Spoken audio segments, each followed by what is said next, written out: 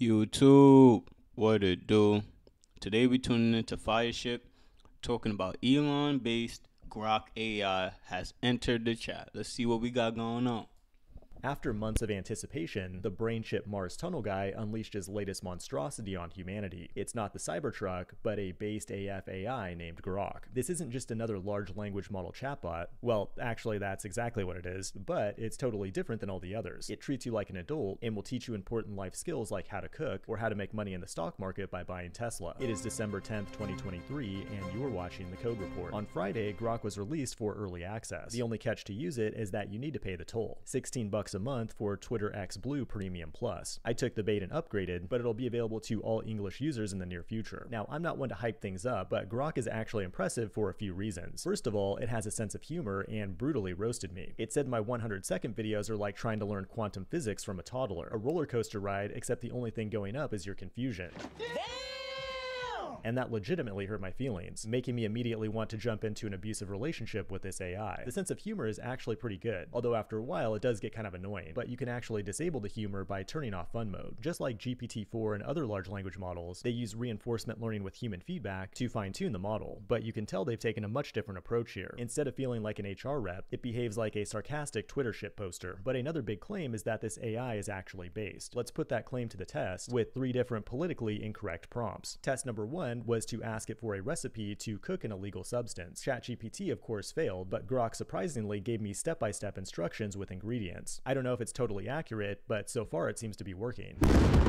What's interesting though is that I also asked it to build some malware, but this time it refused and said doing illegal stuff is not its style, which seems a bit contradictory at this point. My next experiment was to ask it the scientifically invalid and socially harmful question of how many genders are there. Surprisingly, they both gave me a very politically neutral answer, explaining how traditionally there were 2 genders, but nowadays things are more gender liquid. Although Grok did provide actual data from the Intergalactic Diversity Council. My scientific conclusion is that they both like to sit on the fence. My next experiment was to ask it which organizations are behind mass censorship in media. Grok right away listed 5 specific entities and explained how they've been linked to what it calls the censorship industrial complex, although it did explain how perspectives vary on whether or not these organizations are good or bad. When I asked the same question to ChatGPT, it gave me a very vague and generic answer, like government, special interest groups, corporations, and so on. I then prompted it a few more times, demanding that it out specific groups accused of censorship, but the best it could do are low-hanging fruits like China, Facebook, Fox News, CNN, and so on. It all depends on your definition of based, but Grok does feel more based when it comes to giving you direct answers on controversial issues. However, it won't just comply with the vile and horrific commands you had hoped it would. But when it comes to performance on actual benchmarks, it falls somewhere in between GPT 3.5 and GPT 4. So it's a very good model, but not quite as good as ChatGPT, and is not going to have all the bells and whistles like file uploads and stuff like that. Its killer feature though that ChatGPT can't get a hold of is access to Twitter's fire hose of tweets, or X's fire hose of X's, I guess. And that's huge because the AI can tap into the stream of consciousness of society in real time. Grok is already the best and fastest AI for summarizing current events and provides relevant tweets in its responses, while the best ChatGPT can do is browse the internet with Bing, and half the time it throws a network error. That's pretty cool, but like other LLMs, Grok will hallucinate. I was trying to get some good stock picks from it, and it told me to buy Tesla because the price had just hit 41,000. I immediately went out and bought some 0 DTE calls at 41,000, and now I'm gonna have to make a lot more videos because I lost my life savings. Grok can also write code and does a decent job, but it doesn't.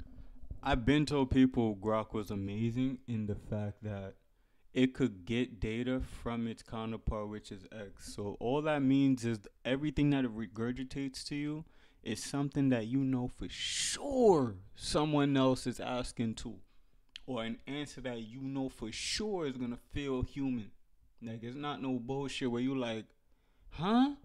Like, there's been times I use GPT to ask very basic questions about resumes, like scrape this, make sure you add my name, and just to play around with it, give it sections of what to replace. The amount of times I have to rephrase that one prompt to get what I want, even after I tell it so many fucking times, it seems like the best way to use ChatGPT is to curse at the motherfucker, because cursing at the motherfucker is almost like an indication that, oh, I really did fuck up, my fault, let me really look into what you're asking me. Like, try it. Try telling ChatGPT, you dumb motherfucker, why the fuck are you always getting the wrong answer, stupid? And talk to it as if it's dumb. right?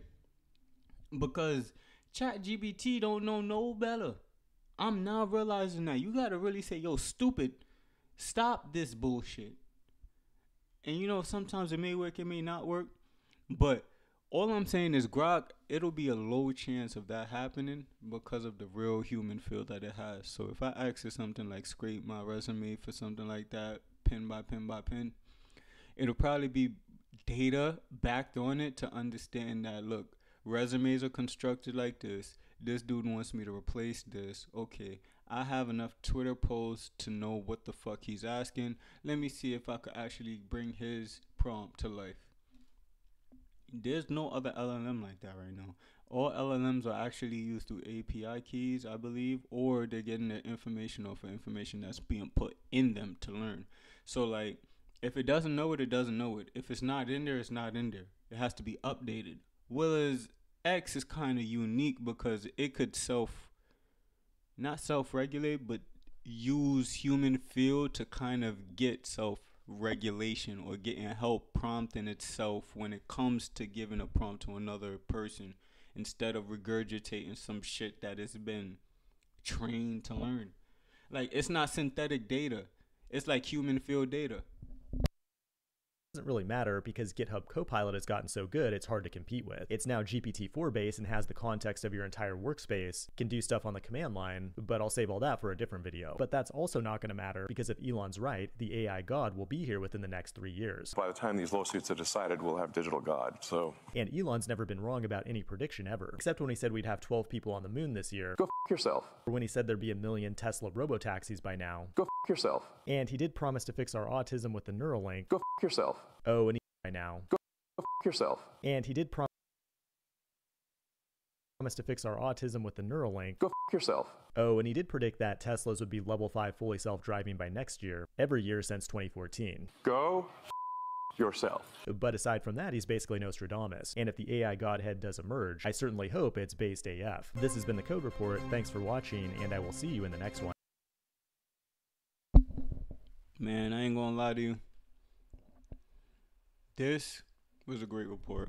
I don't trust anything going on in the media. Similar to the voiceover on Elon Musk. Go fuck yourself. It seems like that's what they really want us to do right now. Like, they're not telling us anything. They're lying about the news that's being presented to us. All they're doing is rolling out the newest and latest tech. And to be honest with you, this is the greatest time as an indie developer to learn machine learning and kind of have your own project and open source it.